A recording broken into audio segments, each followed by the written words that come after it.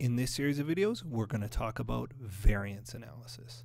In our first video, we're going to go through an example of direct materials variances. In the second and third videos, we'll go through a more extensive textbook style example of material, labor, and variable overhead variances. But let's get started. So the reason I love variance analysis is because I think any company with any amount of common sense should be doing this in one form or another. The company makes a plan, they set a standard, and then they test how they're performing. And I want to illustrate this by giving an example. I have a friend that opened a burger restaurant, and these aren't the actual numbers from his burger restaurant, but they're not far off. I just rounded everything to be even numbers, or a little bit more even than his numbers were in reality. But anyway, my friend's name is Bill. He opened a burger shop, and so as he was planning to open the burger shop, of course he practiced making burgers, right? And he figured out, okay, this is how much beef I want to put in the burger. This is how much, mayonnaise and whatever else.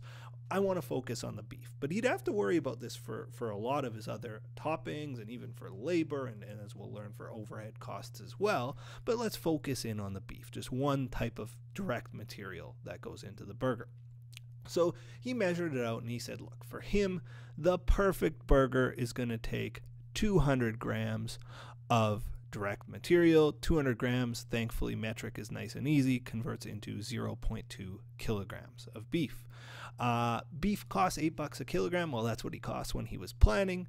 And so with those planning numbers, he said to himself, okay, well, it's $8 a kilogram. It takes 0.2 kilograms. Each burger is going to cost me $1.60 in beef costs, right? There's going to be labor costs, there's going to be bun costs, there's going to be overhead costs of washing dishes and things like that, all sorts of other costs associated with delivering this burger to his customers, but the beef in the burger he thinks costs him $1.60. That's the plan. And it's sensible to make a plan, right? Most companies will, and it's very sensible that Bill did make a plan. Now he goes through a month of business, and here's what actually happens. So this is where variances come in. They're useless for just planning. It's nice to have a plan, but where the real value from setting these standards comes in is when you actually compare what really happened to your plan. You compare your actuals to your, and I shouldn't say plan, I should call these standards. So these are Bill's standards for making a burger, and down below, these are Bill's actuals. So here's what actually happened. Bill, in the next month, sold 400 burgers. During the month, he purchased 90 kilograms of beef. It cost him $765, $8.50 a kilogram, and he had an ending inventory of 2 kilograms of beef. So Bill's got to say to himself, did I have a good month or not? Was I efficient or not? And how might Bill know? Well, there's obviously a way for that, and that would be to do his direct materials variances. And so that's the focus of our video here. Again, labor and overhead will be covered in the subsequent couple of videos. So direct materials variances. To do variances, you'll notice in your textbook there's probably a few different ways presented, equations, and I like to do it in a chart like this. So I draw two kind of prongs, and on top of the prongs I write AQ times AP, AQ times SP, AQ times SP, and SQ times SP. Now, what do these stand for? AQ stands for actual quantity, as in actual quantity of direct materials. So this is always going to be measured in kilograms or grams or pounds or liters or ounces.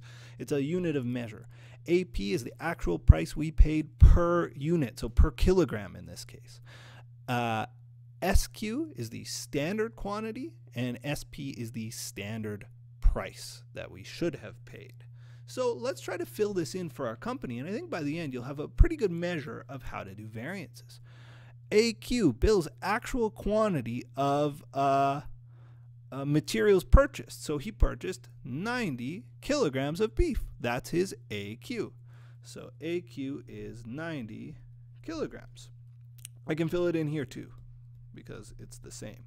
Oh, I should note, the left prong is for direct materials purchased. The right prong is for direct materials used. I almost used. I almost filled in the right prong as 90 kilograms, but of course we used a different amount from what we purchased. So we purchased 90 kilograms. Our actual price we paid was $8.50 per kilogram.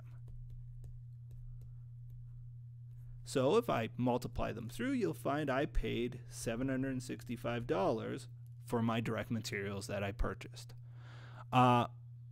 90 kilograms is still my actual quantity for the right-hand prong. My standard price here, I got to go up to my standards. Bill said, oh, you know what? It should cost me $8 per kilogram. So my standard price is 8.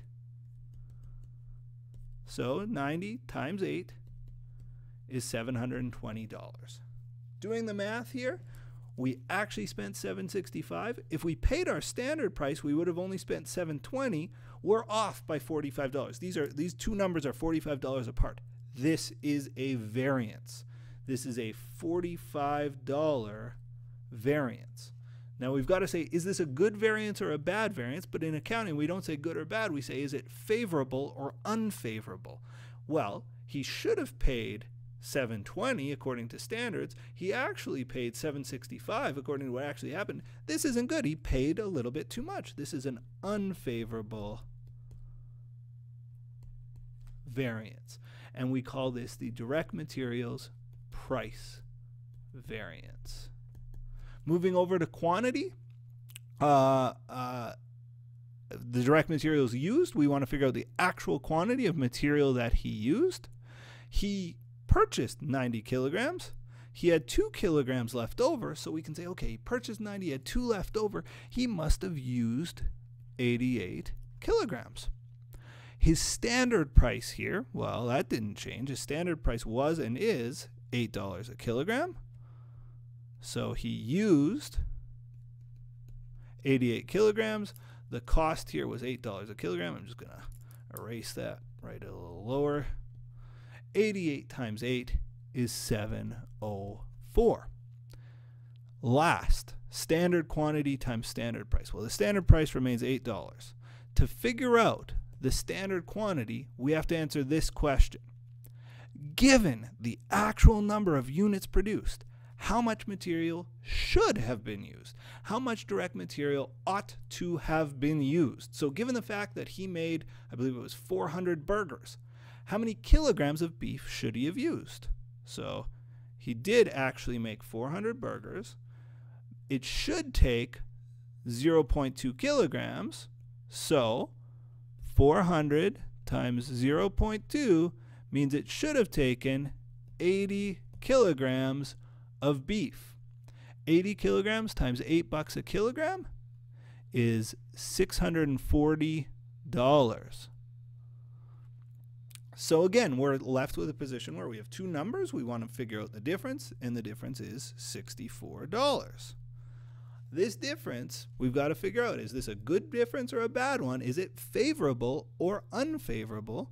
And our answer here is, well, we should have used 80 kilograms of ground beef. We used 88. We used too much ground beef, right? We should have used 80. We used 88. This might be good for our customers. They get a little bigger burger, but it's not good for our bottom line. We used too much beef. Or maybe we just were wasteful. Maybe we were throwing some beef in the garbage that we weren't expecting to. This, in any event, is an unfavorable variance. And we call this the DM quantity variance, direct materials quantity variance. So how did we do?